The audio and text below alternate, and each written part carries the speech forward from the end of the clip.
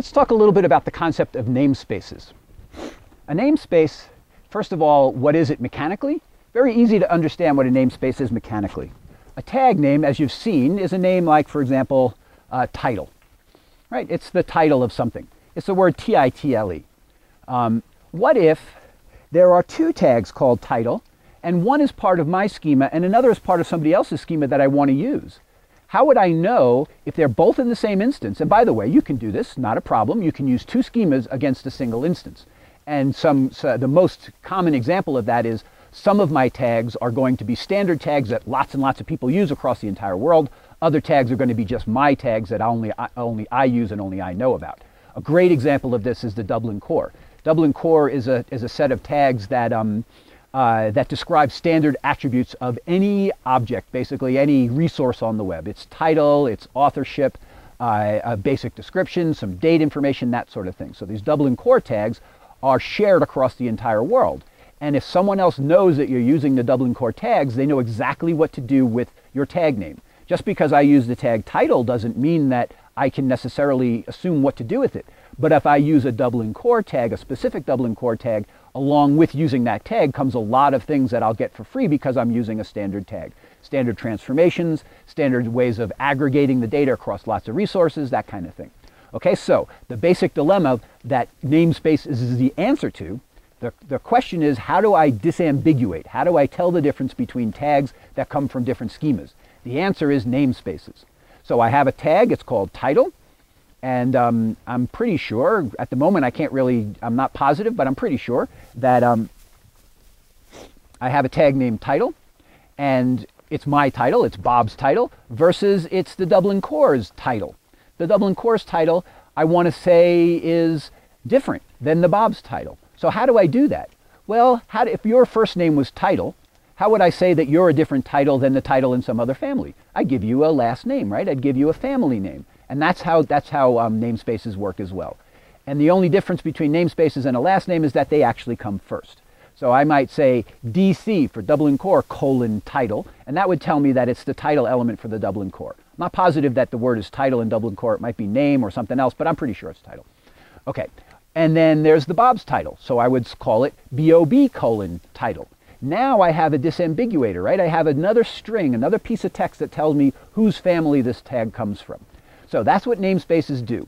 Basically, they say this tag comes from this schema. This tag comes from this family of tags, this schema. So when you're thinking about and using this tag, recognize that it's from this particular schema.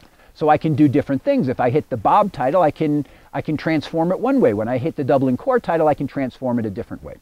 Okay, so that's pretty much all you need to know about namespaces for this course. Namespaces are very important in general for reuse and interrelationship of different schemas, and in the commercial world they're used quite a bit.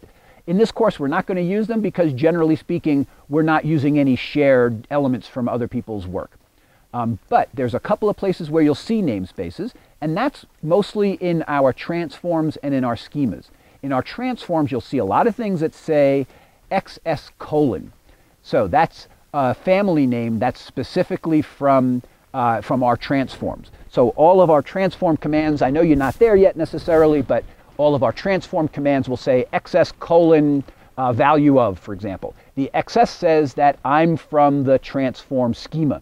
So when you're looking at me, transform processor, transform program, know that I'm not the user's tag, I'm not an HTML tag, I'm not anything but a command in XSL. That's how the XSL machine, the XSL transformer, the XSL processor knows which ones are commands and which ones are just ones that the user has put in that transform.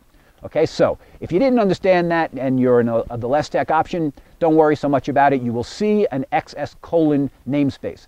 The colon separates the namespace from the name of the tag. You'll also, if you climb into our schemas, if you look at schemas in text view, you'll see an XSD namespace, which says this tag is from the schema namespace. And so when you're interpreting this tag, whoever it is that interprets it, Oxygen or whoever else, know that it's from the know that it's from the schema namespace.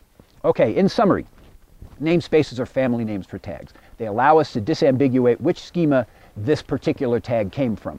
The namespace itself mechanically is designated by some word. It's a single word, colon, and then the name of the tag. If you ever see that single word, colon, the name of the tag, you'll know that the reason you're seeing it is because for some reason, in some way, someone's going to need to know where this namespace came from. Because I can have more than one schema that rules, that guides the tags that are in my instance.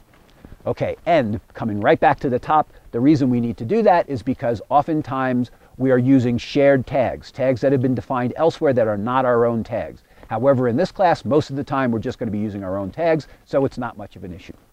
Lots more that you can say or do with namespaces, but for now that's enough.